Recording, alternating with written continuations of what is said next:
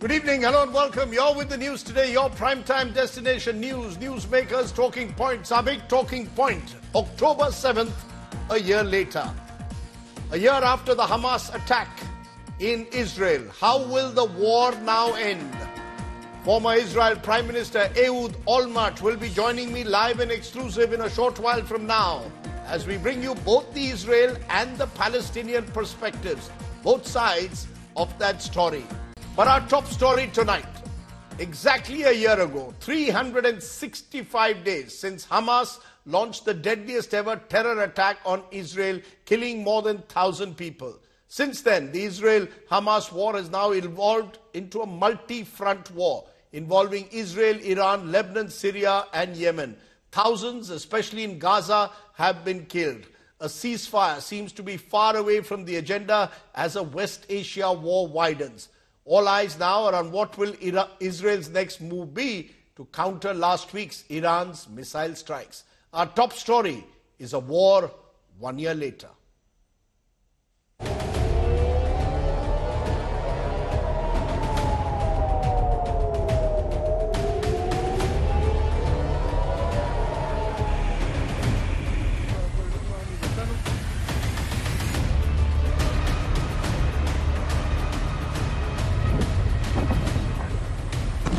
As the clock struck 6:30 a.m. on Monday, roughly the time when Hamas launched the deadliest ever terror attack on Israel, citizens gathered at the music festival site where revelers, nearly 400, were killed in cold blood on October the 7th last year.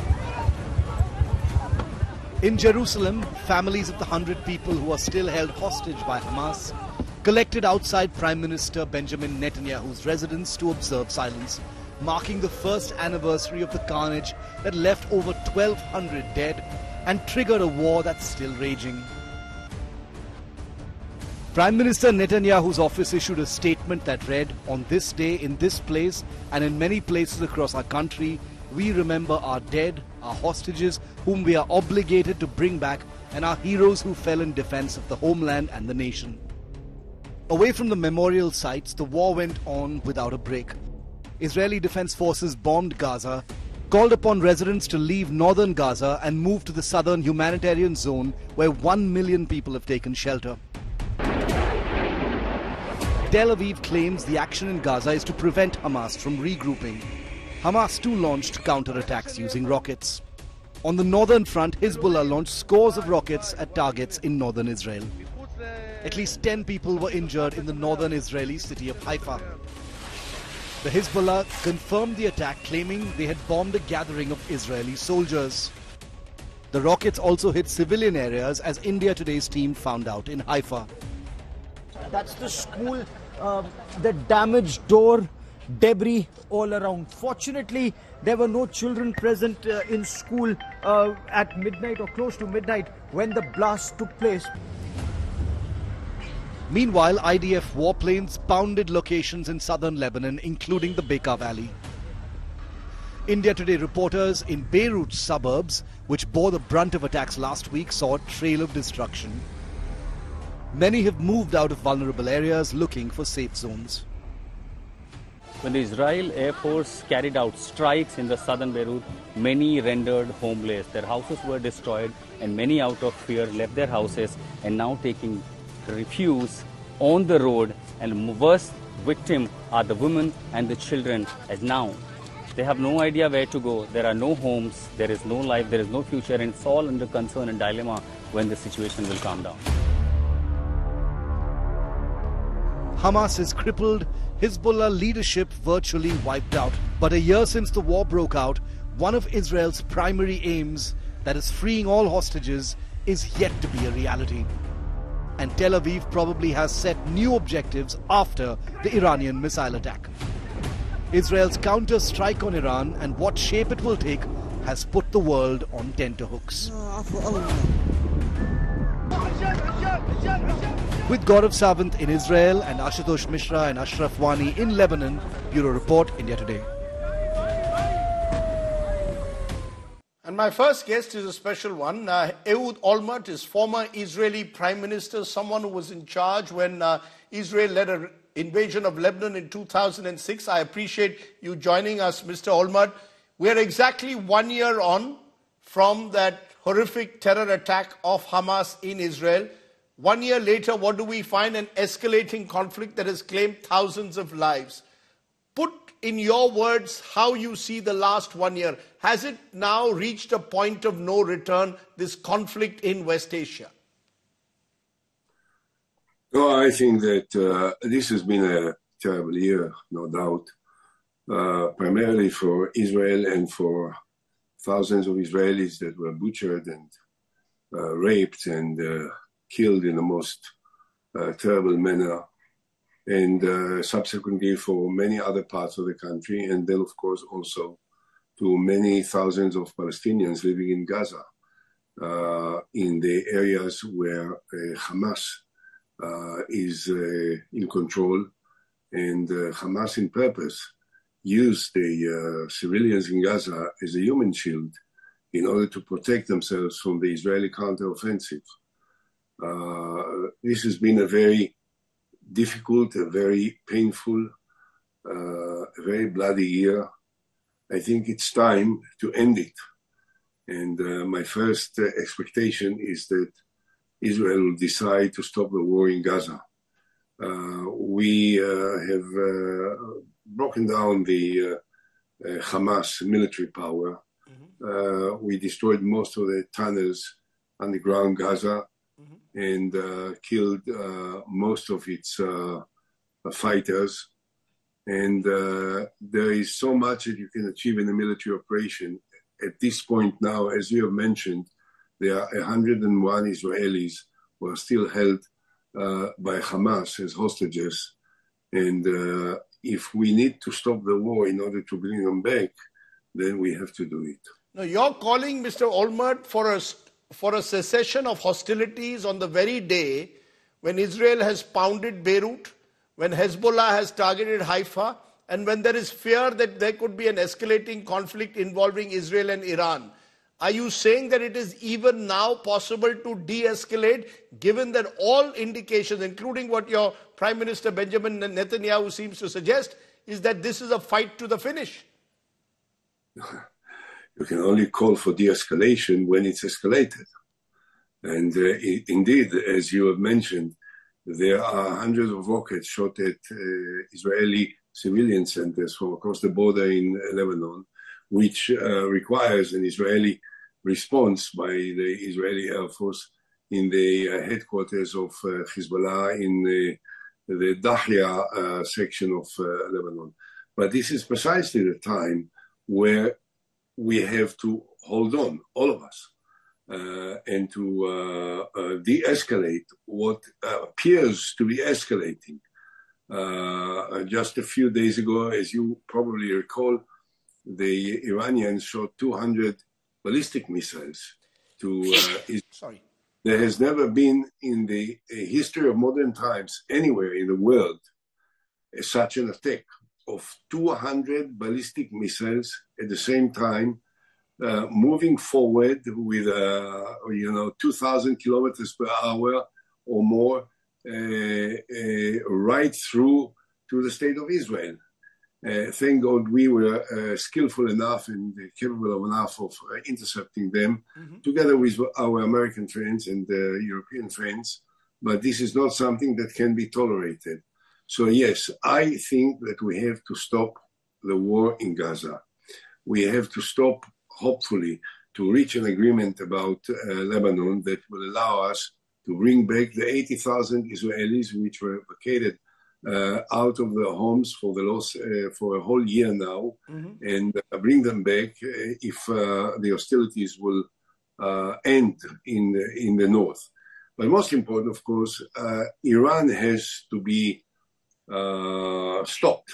No, how? Let's turn to that. You're saying ceasefire in Gaza, which presumably means with the return of hostages. That's presumably your expectation. Am I correct? You expect the hostages to be returned, in return for which there will be a stop to hostilities in Gaza.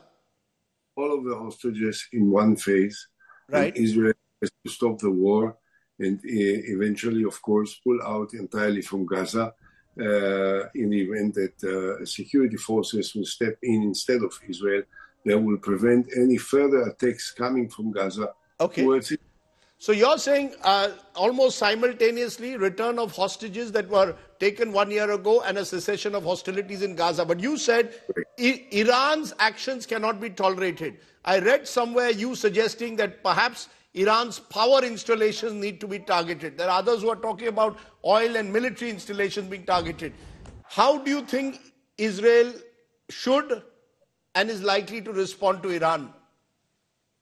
Well, Israel has enormous capacity, as you know, and you have witnessed it over the last month and weeks in every direction. By the way, just an hour ago, there was a ballistic missile shot at from Yemen by the Houthis into the state of Israel, trying to target the international airport at Ben Gurion, and it was intercepted also. And this is all Iran. Iran is in Yemen, Iran is in Syria, Iran is in Iraq, and Iran is in Lebanon. So the question is, what is the priority of Iran? I didn't suggest that we can attack the nuclear capacity, the nuclear program of Iran. We can attack the oil headquarters of Iran, every part of Iran. I don't suggest this. I suggest that Israel will retaliate precisely the same way that the Iranians attacked us into military installations around Iran. But the question is, what is Iran after? Iran must know one thing. If they will continue the shooting at Israel, they will not face Israel only. They will face the United States of America and possibly also European countries that will fight with Israel to defend the Western countries against this Islamic fundamentalist, extremist, uncontrollable, bloodthirsty attitude. But many, Mr. Olmert, believe that this is exactly what Benjamin Netanyahu also wants. He wants a war with Iran because that will bring the United States in and that will actually widen the conflict. You're talking about de-escalation. Effectively, the moment Israel strikes on Iran, you're escalating the conflict and probably bringing the United States into it. You have to be slightly, if you don't mind, to be slightly more accurate. First of all, as you know, I don't speak for Netanyahu and I don't speak for the Israeli government. Sure. I'm in opposition to Netanyahu and I'm in opposition to the Israeli government. I believe most of the Israelis. But one can't ignore the fact that Iran started shooting ballistic missiles to Israel, first in April of this year, and now just less than a week ago, in a way that has to be answered somehow. And what I suggest is that the Israeli answer will be such that will not trigger an expansion of these hostilities. So the Iranians will have to understand that whatever they do, the fact is that they shot 200 ballistic missiles and there was not one Israeli hurt, personally, physically, okay? So they have to decide whether they want to continue this game, which may cost them a great deal more than it costed us up until now, particularly because they are going to face, as I said before, the United States and other countries together with Israel. So my desire is that this will end. It will allow us to end the war in Gaza. It will allow us to end the conflict in the north.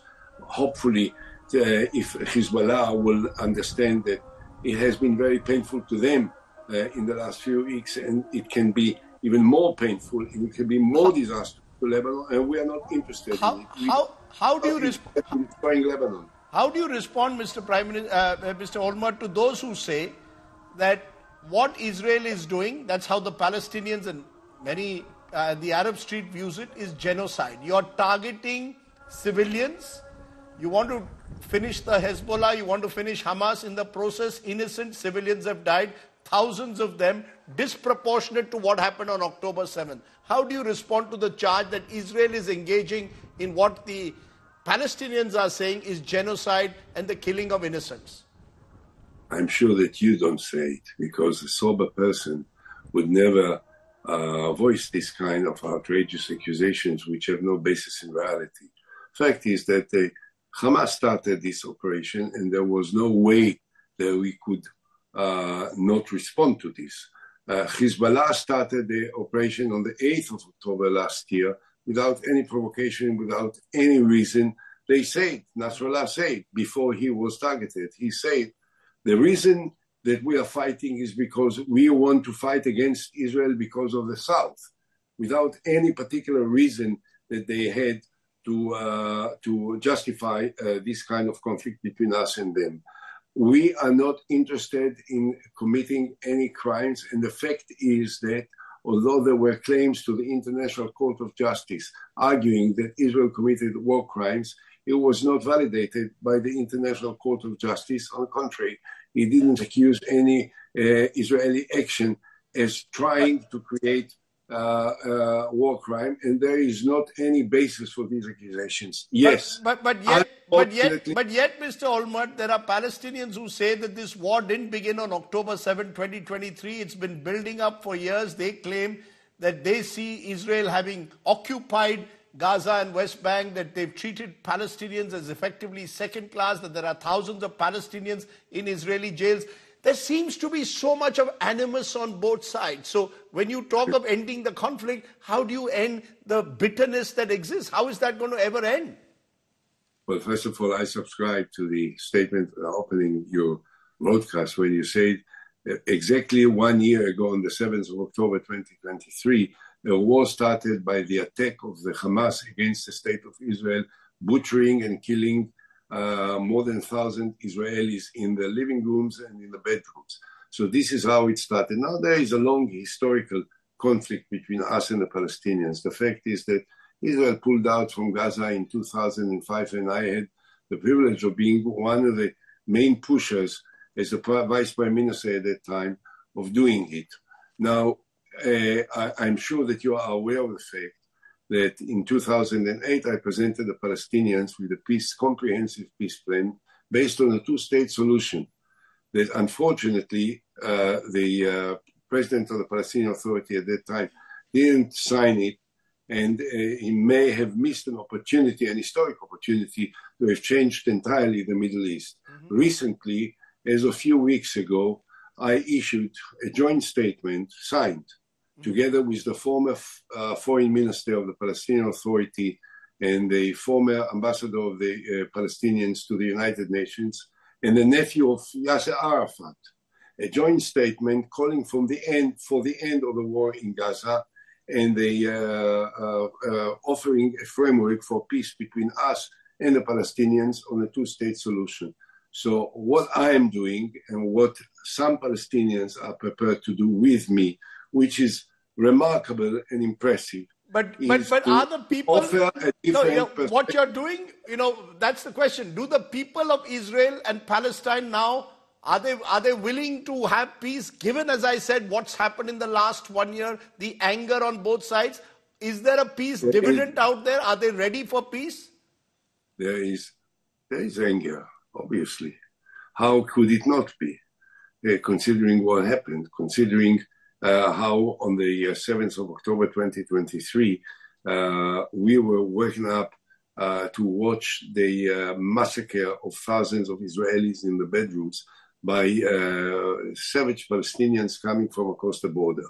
But the ultimate responsibility of leadership is to try and change things, and not to surrender to emotions of hate and to the desire to avenge when perhaps a different direction can be adopted. And what we are trying to do is to say to the Israelis, and hopefully to the Palestinians, but of course this is something that a Palestinian leader such as Nasser al-Kidwa will be able to do, is to say, look, at the end of the day, there is no other solution than a political compromise that will allow the establishment of a Palestinian state alongside the state of Israel, that will provide the Palestinians with an opportunity to entertain their rights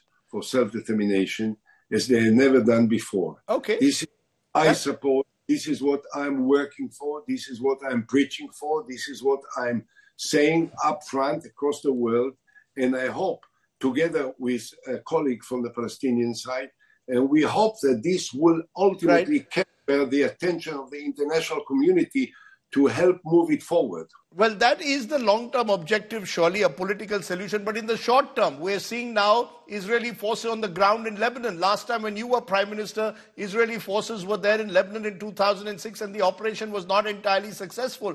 My point is, you're talking of the long-term political solution, which is surely the way forward. But in the short term, do you only see now further escalation, further bombings, more violence, more killings? Is that inevitable? Israel seems to have opened, or their adversaries have opened a multi-front war. Is that something that troubles you if Israeli forces are on the ground in Lebanon, if they strike at Iran, if the Houthis also get involved from Yemen, if Syria also gets involved? Is that your worry that in the short term, we could have an escalating conflict that consumes the entire Middle East?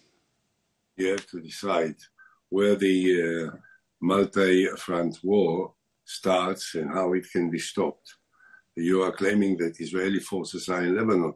Israeli forces were holding up for more than a year when the Lebanese were shooting at us, the Hezbollah, and forced out 80,000 of the Israelis living in the north away from their homes, and were shooting day in, day out, every day, 200, 300 rockets into every part of the north section of Israel, forcing more than 1 million people to live in the shelters because of the danger to their lives.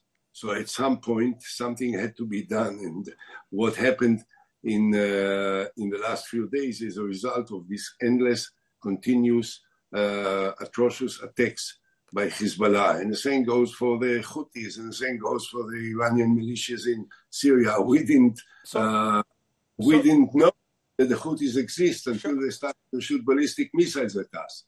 What we want to do now is very simple. Israel, my Israel, okay? I don't speak for the government. I don't speak for the prime minister. They don't like me.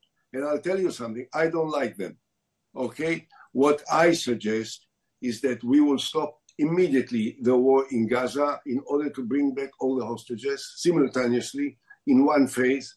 I suggest that the American and the French efforts to broker a deal between us and the government of Lebanon will bring an end to the war in Lebanon, and that will probably quieten down the Iranians, at least for the time being. If the Iranians will insist on continuing the hostilities in spite of what I suggest as an ending of the war in the south and ending the war in the north, then they will have to fight not just with Israel, but also with America. And I'm not sure that this is going to be very, very helpful to the Iranians.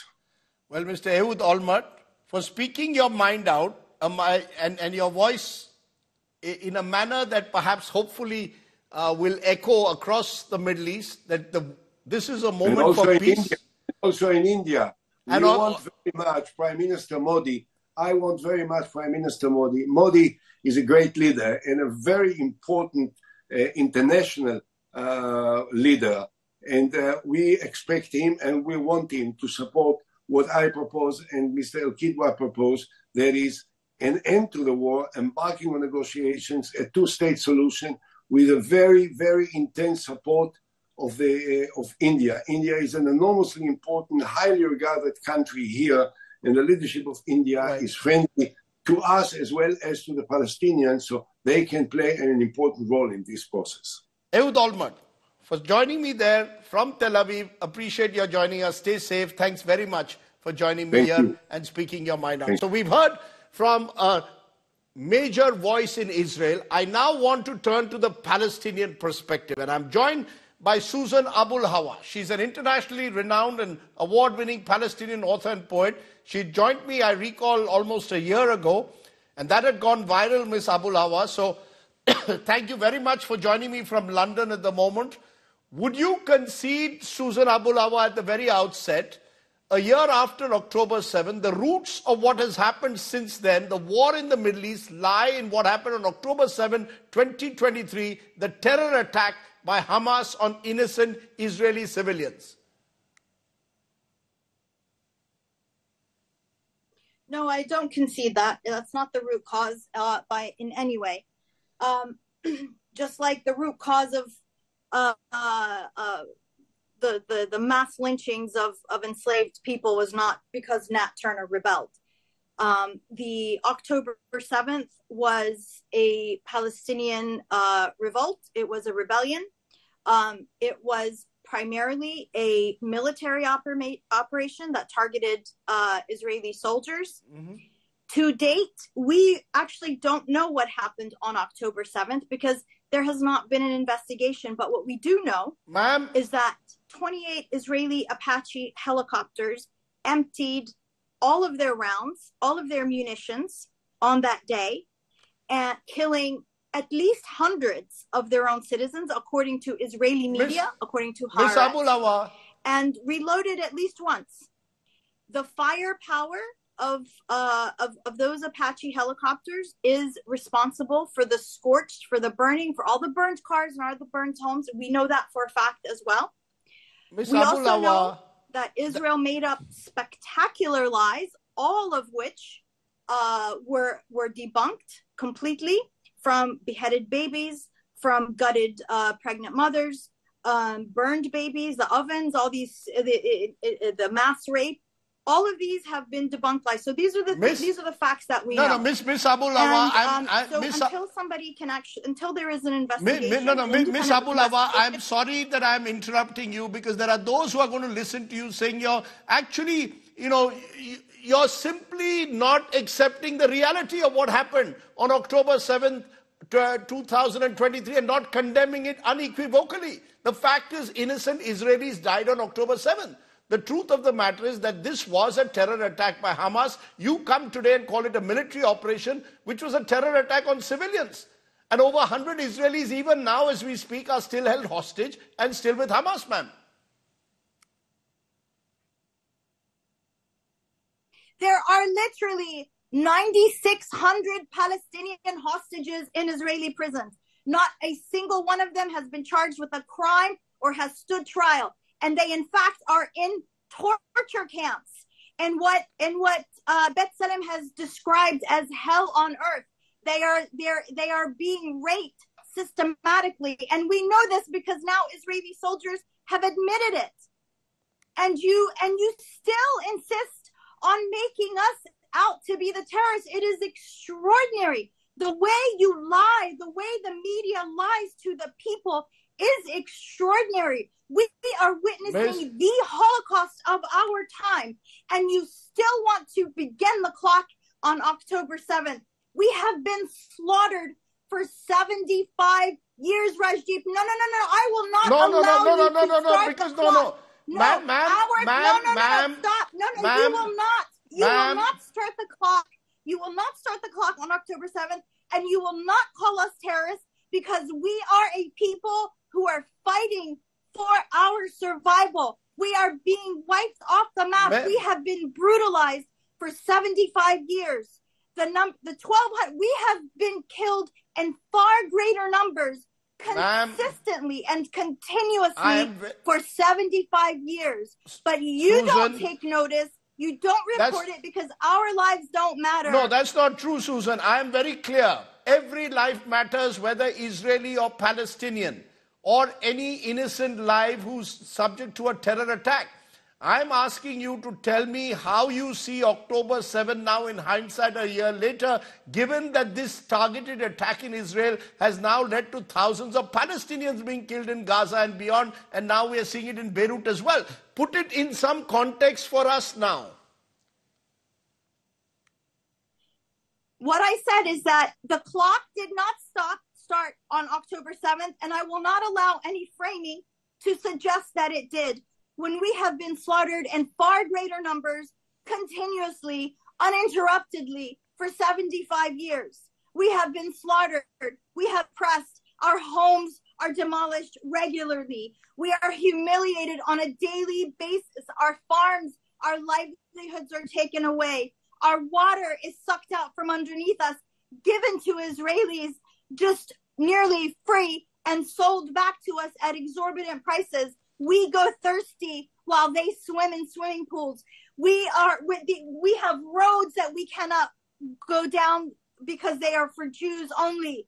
This is an extraordinary reality that has existed in the 21st century. It is a medieval anachronism that continues to persist in the world. And you still want to call us the terrorists because we dare to resist? I will not allow you to frame it that way. It is dishonest, and your viewers deserve to see the reality of what's happening and what has happened to us. Ma'am, you use the word resistance more than once. Distinguish for me and for my audience what you call resistance and what they will see as terrorism, because it's not just them. The world saw what happened on October 7, 2023 as an unprovoked terror attack. You're saying it was a part of resistance going back in time over decades. But the fact is, as a result, close to 40,000 innocent Palestinians have also died in what followed. And therefore, one wonders, where will all of this end, ma'am? Where will this end, Susan Abulawa, if there is so much of anger on both sides? It's just the West and colonial mindsets like the India Times, who describe it as terrorism. As a matter of fact, the vast majority of the global South does not consider it terrorism, and they see it for what it is. Now, here's the thing. Do you know who Nat Turner is? No, tell me. Nat Turner was an enslaved African in the United States. He led a revolt of enslaved people in the United States, and he had lived his entire life as a slave to white plantation owners. And when they revolted, they went into the big house and they killed everybody. They killed the men and the women and the children. They killed everybody. Now, I can have compassion, true compassion, for the women and children who were killed in the big house on the plantation. But I will always, always root for Nat Turner and the people with him, because I know who the true victims are. Now, while I can have compassion for people who were killed on that day, I will always root for people who have lived under Israel's boot for so long, Susan, to fight back in whatever way they can. Now, by virtue of age, every single person at that Nova Festival was either an active duty or a reservist in the military. So you can consider them civil if you want. That's but the not fact true. is, they are actually part of the military. I'm not saying they deserve to be killed. I'm not saying that. But to pretend that they are just these innocent victims who came out of, they are colonizers. They are colonizers who are having a party outside of a concentration camp where people cannot leave, where people whose dietary intake is controlled by Israel, whose electricity, whose water is controlled and denied.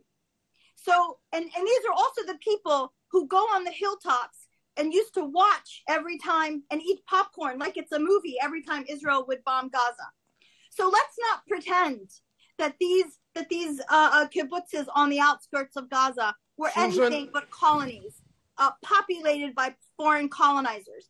And the people in Gaza are actually the original inhabitants of those villages. Susan, so you have to provide that context as well. Okay, I'm happy to provide the context as you see it, but we can agree to disagree, therefore, on what happened exactly a year ago this day.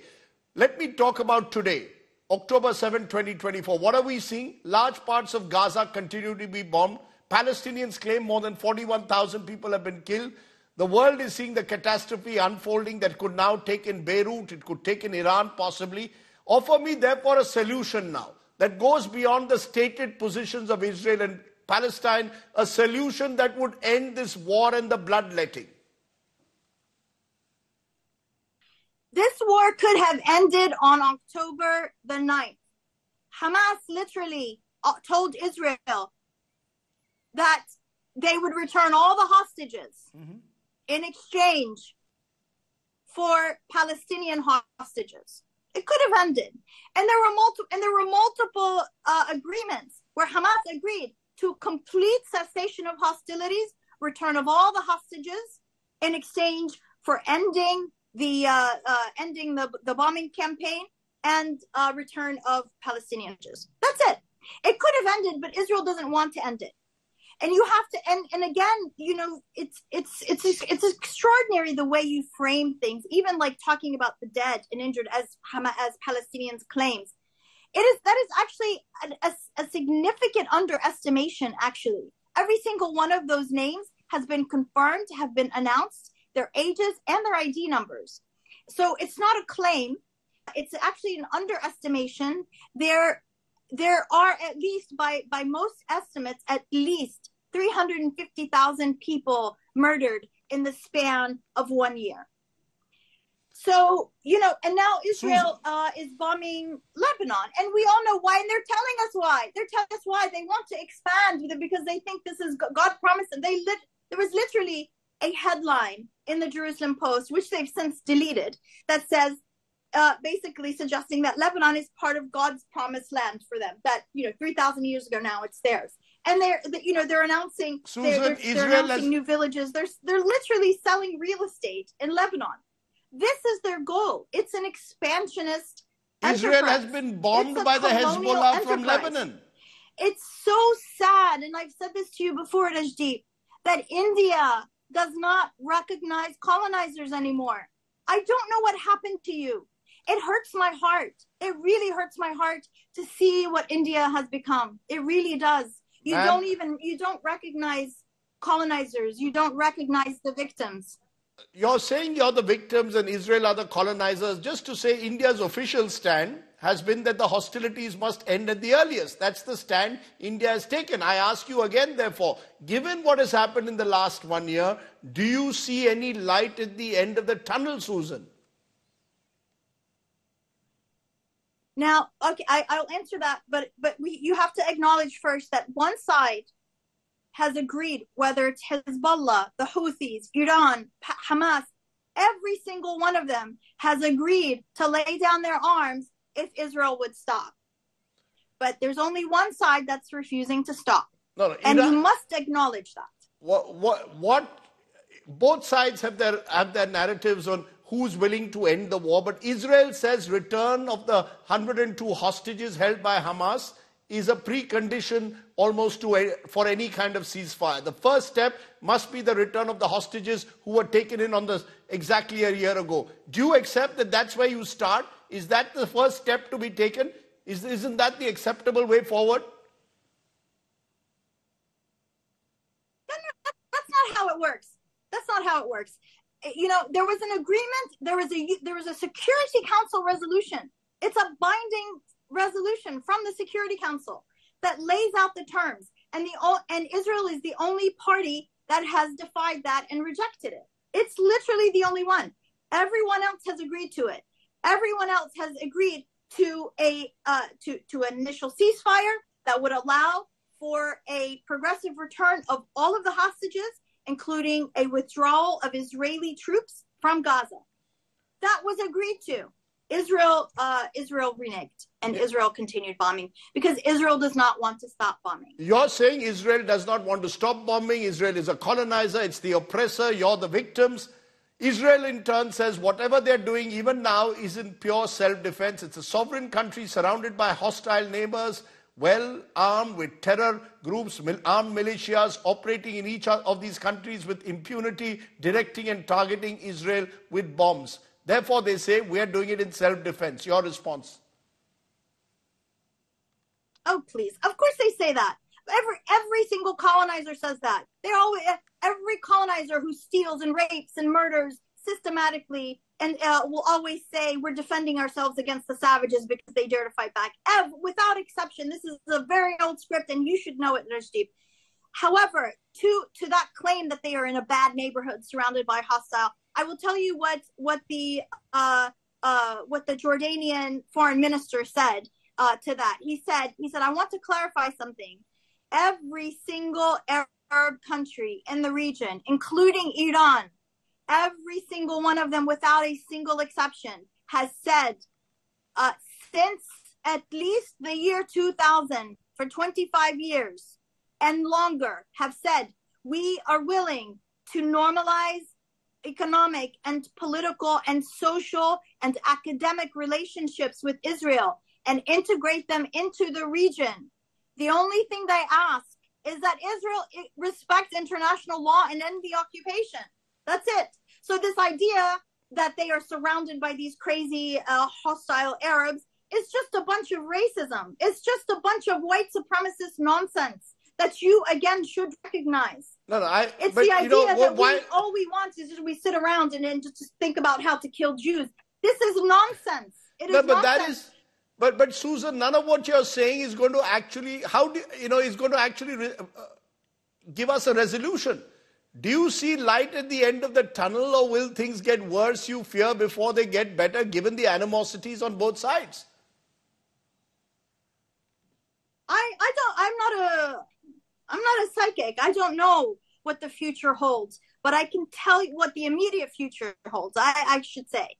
But in the long term, I can tell you that Israel will not exist in its current form. It will not exist because this kind of white supremacist, this overt apartheid system of multi-tiered laws and codified racism that privilege Jews at the expense of non-Jews, this endless sort of notion that God loves them more, that they are somehow, how many times have we seen this in history to know that this is not sustainable and this will not continue to thrive, and it should not be allowed to continue to thrive in the world. We need an equitable world. We need an end to this colonialism, this idea that some people are better than others. We need to live. Our planet is burning. We are destroying our vegetation, our animals, our wildlife, because this small group of people cannot get enough, because nothing is ever enough for this small group of people who have all the money, all the power. That's why we are in this. And at the center of this is Israel. No, I'm going to ask you one last time, and there are those who will listen to you today and say, there's a lot of anger in what Susan is saying, lots of strong words being used, but the evidence on the ground suggests that there are simply no angels out there in this war. There have been war crimes committed on both sides. There have been terror attacks. There has been the killing of innocents. And therefore, the first step towards reconciliation, Susan Abu-Luwa, is acknowledging that this is the reality on the ground. You cannot live in denial that there has been hate, which has been led to violence on both sides of the divide. No, I reject this two-sidism, and this is the problem why people like you keep framing it like it's two sides. Like there were two sides to slavery. Like there were two sides to British colonialism of India. Like there were two sides to apartheid South Africa. This is not two sides. This is a situation of colonialism, of enormous oppression and theft and degradation of one people at the hands of another people, while the colonized are fighting back. You have to make this clear to people, because it's dishonest otherwise. So that is the evidence. So you cannot say the evidence is otherwise. That is the evidence, and that's the truth. And that's the historic record. Ma'am. Now, the end to this will be an end to colonialism. Okay. And an end to this apartheid system. Palestinians and Arabs on the whole have already expressed a willingness to exist alongside Israel, but we will never accept them as our masters. And they can't seem to understand this.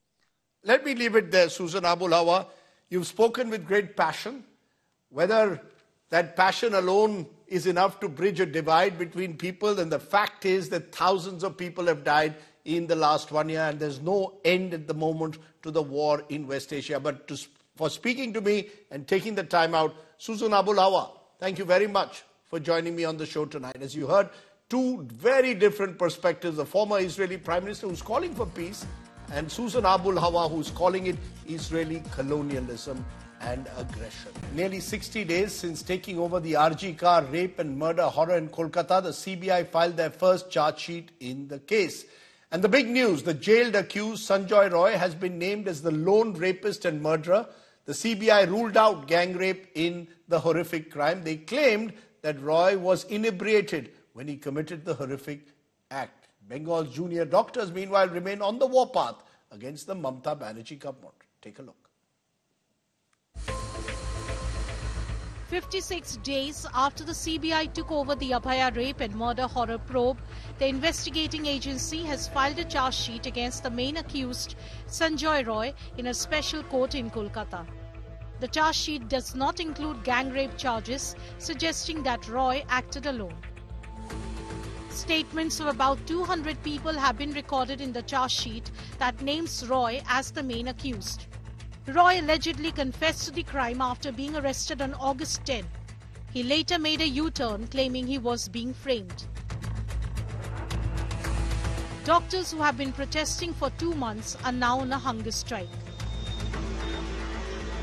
सरकार से एक ही बात बोलना चाहेंगे कि हम सब जो चीज़ें मांग रहे हैं वो सिर्फ अपने लिए नहीं, वो इस पूरे बंगाल के लोगों के लिए है। इनको मद्देनजर रखते हुए ये पता हो जाना चाहिए सरकार को कि हंगर स्ट्राइक एक ऐसा फॉर्म है जिसमें इंसान अपने आप अपना जान को दांव पे लगाता है।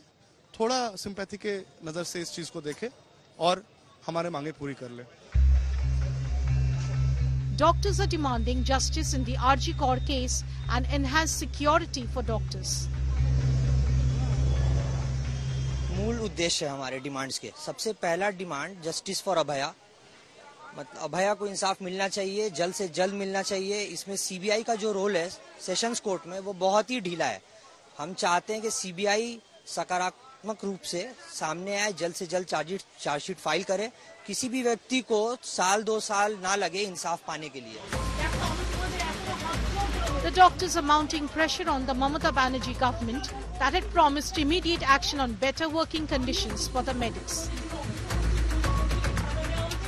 Nearly 2 months since Abhaya's heinous rape and murder, the fight for justice for her family and doctors continue.